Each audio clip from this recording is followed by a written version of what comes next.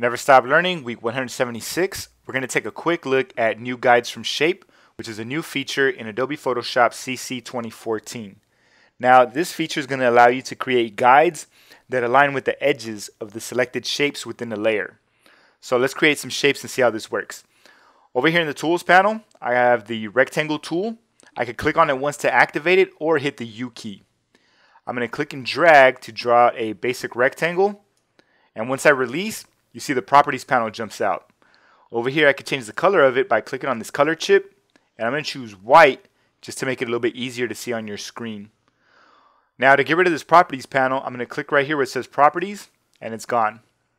Alright, now that we have this guy selected here, if you don't see these little edges highlighted, I'm going to show you how to do that.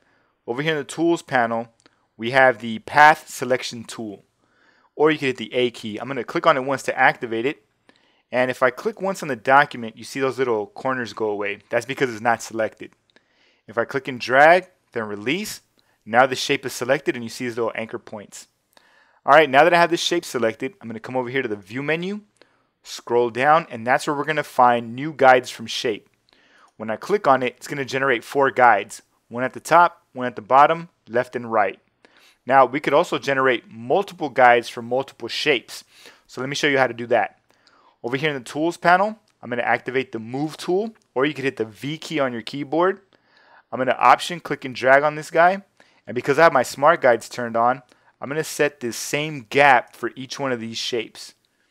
Alright, so now this is going to be like the beginnings for, let's say, a navigation bar for a website. And I want to create some guides here so I could make everything fall into place. I want to select all these shapes. So back over here in the Layers panel, I'm going to shift click on this last layer right here at the bottom. Back over here in the document, I'm going to hit the A key to activate my Path Selection tool. Click and drag to select each one of these shapes. Now if I miss one of these shapes, it's not going to generate a guide for me.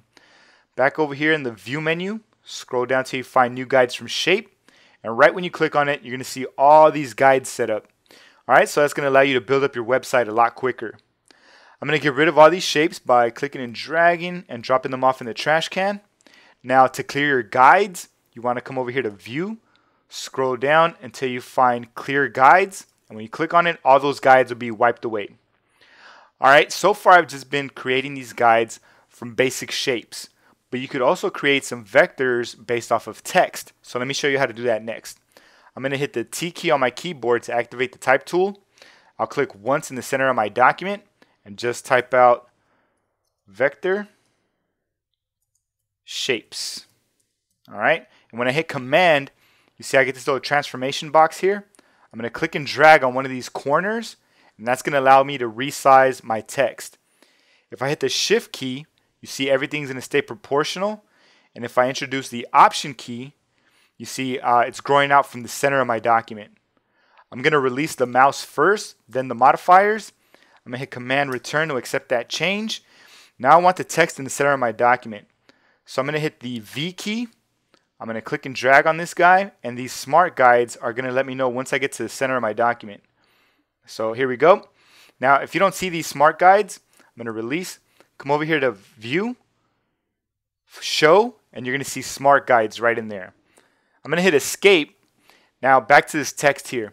If you take a look over here in the Layers panel, I'm going to right click on that text layer, and I need to convert this. Instead of going to rasterize it, I started thinking about create work path because I know that's going to generate some vectors for me.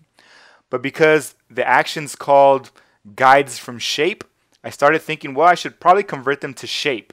So let's try that one first. When I click on it, at first it looks like nothing really happened.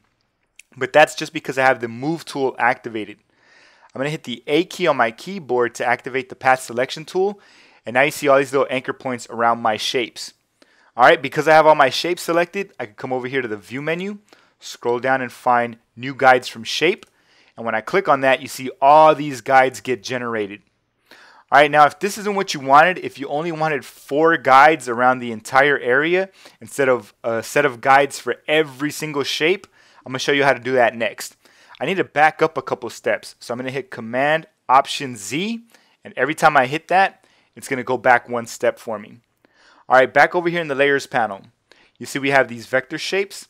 I'm going to right click on that and convert this guy over to a work path instead of converting it to a shape. When I click on work path, check this out. You see all these little anchor points here. Now, instead of coming over here to the view menu, I'm going to right click on my document and I'm going to find new guides from shape. Now, this isn't a different feature. It's the exact same feature, just in a different location, in case it helps you out. I'll click on it and it's going to generate those 4 guides for me. I have one at the top, one at the bottom, one on the left, and one on the right. And there you have it, folks. That's a brief overview of the new guides from shape, which is a new feature in Adobe Photoshop CC 2014.